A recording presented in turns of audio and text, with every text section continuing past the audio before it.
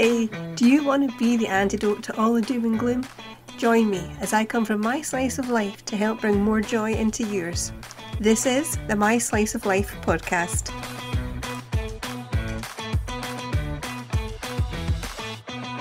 Welcome to the My Slice of Life podcast. This season has all been about finding the joy in being prepared. And this week is the penultimate episode of this season. We are looking at getting prepared for the week ahead, whether it's meetings you might have, school uniforms needing done, meal prep, whatever it is. Being prepared for the week ahead can take some of that stress off you and make what is usually a nightmare into something that's manageable and a bit more of a breeze. So let's crack on and get prepared for the week ahead. The first thing I'm going to ask you is, do you usually use a diary or a calendar? Are you one of those types of people? I say that because I am. I definitely am. I have several diaries. Being a homeschooler, I've got a diary for homeschool. I have a diary for my own appointments and things I need to remember, like paying bills and stuff like that. I also have a diary for the podcast and the blog to keep on top of that. I can't remember anything, and if you've heard the previous episode, you will know I'm at a stage of life where my brain is pretty much 75% cotton wool or candy floss, however you want to look at it. Nothing's sticking in there. Ain't nothing going in, nothing's coming out. If I don't write it down, it doesn't get done. That's the stage I'm at. So I use diaries, I use calendars. Have you ever had a calendar and you've had it up all year, and you get to the end of the year, you take it down and you think, I didn't write one thing in there. I didn't score one thing off. I didn't note anything on it. I write a lot on the calendar. Not just for me, I've actually had to refer back to them in the past. When did you start this, or when did that happen? And I've had them on the calendar. That's more for everybody to see. The diaries are just for me. So I would urge you, if you are not somebody who uses a diary and a calendar, I would urge you to get using them. Now, whether you like the paper versions like I do, or you prefer a more techie style, whatever suits you, but use them. Put your appointments in it. They are a fantastic organising tool, so use it. And here's a wee tip that I got when I worked in a hospital. There was a girl who I worked with, and she opened her diary, and I was like, my God, you're busy. And she says, yes, I'm busy. She says, but all her phone calls were noted in there. If she had a report she had to do, that was put in as well. So anything important, anything that you need to remember that you have to do, note it in your diary. That is the first step to having a well-organised week. At least that way you know what you're doing when, and then you can prepare for it and make everything run just that little bit more smoothly. So then I'm going to move on and say, if you have kids and they're at school or you homeschool, are you prepared for the coming week? Do you have uniforms to get ready? Do you have any homework or projects that are to be handed in? If you're homeschooling like we are, have you worked out the curriculum for the coming week? At least the coming week. I like to be a few weeks ahead, but if you're a homeschooler, same as me, if you can plan things, but it doesn't always work that way. And I'm not the type of person who buys the curriculum for the year. Have you seen how expensive they are? Oh my goodness, I couldn't believe it. So no, I'm not doing that. I make the curriculum depending on what our son wants to learn about. And sometimes, and you'll know if you do this, you'll do something and it leads on to another topic, and that leads on to another topic. And I like that, so that's how we do it. But certainly I'll be at least a week. I prefer to have a month done in the diary, if I'm honest. I can tweak it, but I do prefer to have a kind of general structure for the coming month put in the diary. Again, diary, but that's homeschool. But if your kids are at school, have you got lunches prepared? Do they need, PE kit on a Tuesday? Is that ready? That kind of thing. So have a think and get yourself organised for the school week ahead as well. Now, if you are going to work, or your spouse, doesn't matter, but if there are important meetings coming up in the week ahead at work, Get prepared for them. Now you'll probably think, yeah, okay, 2 o'clock on Wednesday, I'll be there. But do a little bit more than that. Are there any facts or figures that you need to know about and get organised before you go? Do you have any new ideas that you can offer? Do you have questions for the boss? Don't let them off, but without asking them anything. But don't wait until you're in the room to get it sorted.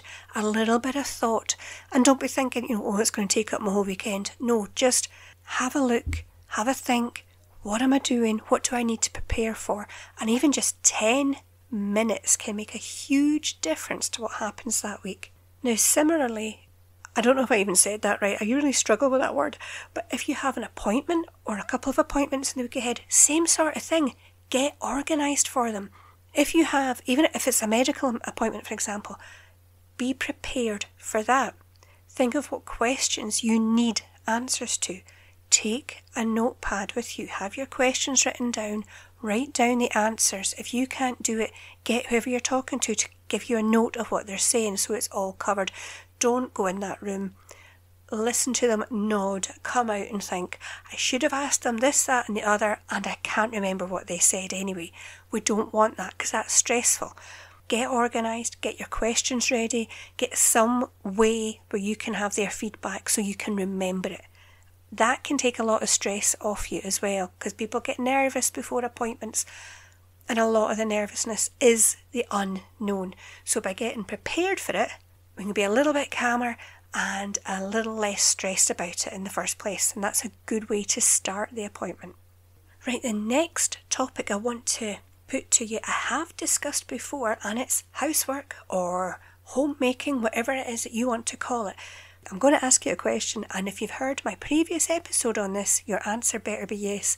Do you have a plan of some sort for the housework? Think, do you want a whole day, once a week? Is that how you tackle it? Do you tackle a room a day? This kind of thing. And the reason I'm asking this is there's no point saying, right, I'm going to catch up with all the washing on Thursday if you don't have the washing powder in. So that way, if you think what day you're going to do what, you can be more organised and more prepared, and in these chores don't feel so much like a chore because you've already done some of the prep beforehand. Even better, can you delegate some of it? Could you say to somebody, look, I've got a really busy day on Tuesday, could you change the bed before I get back? Put the stuff in the basket, I'm going to wash it on Thursday because you know you're going to do that and you'll have the washing powder ready. But get somebody to help you with bits and pieces. Maybe you've got a lot of appointments up this week. So maybe it'll be, okay guys, 10 minutes at night after dinner, can everybody chip in and just tidy up the rooms so when I come to clean it, it's not so much for me to take on. Something like that. But the point is just to have a think about it before you get there. A little bit of preparation, hopefully a little bit of help, and we're going to make the cleaning for the week less stressful and maybe a bit more enjoyable. If you've listened to the previous episode, you will know the tips and tricks that I've given you to make the housework a little more enjoyable, because we can do that. Now, moving on from that, again, I have covered this topic before, but it does come under the umbrella of being prepared for the week. The meals you're going to have.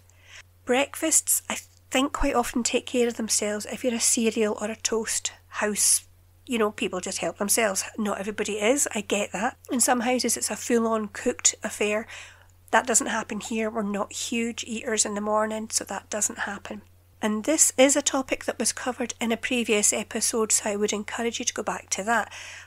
But, yes, I hope you're paying attention to that. But I am going to suggest you have a think about the meals that you intend to have for the week. Again, by checking what you already have, take that into account. Batch cook as much as possible. Like if you have a weekend free and you're making something nice, and try and at least double that, and then you've got a meal ready for later in the week. Things like that. It depends how you do your cooking. I know some people actually do a lot of cooking at the weekend. That's great. Double it up, or, make 3 times as much. So then your meals are there for you. Check what's in the cupboards, check what's in the freezer, have some sort of a plan, and take some of that stress out of meal times. There's nothing worse, and I've done it, having a really busy day at work. You come home, you don't know what you're doing, you make bad choices, or you pick something up on the way home, not Now and again, fine, but not every night. So we're looking to get organised and take some of the stress out of this. Let's face it, we're all about making things easier on ourselves. Isn't that the point?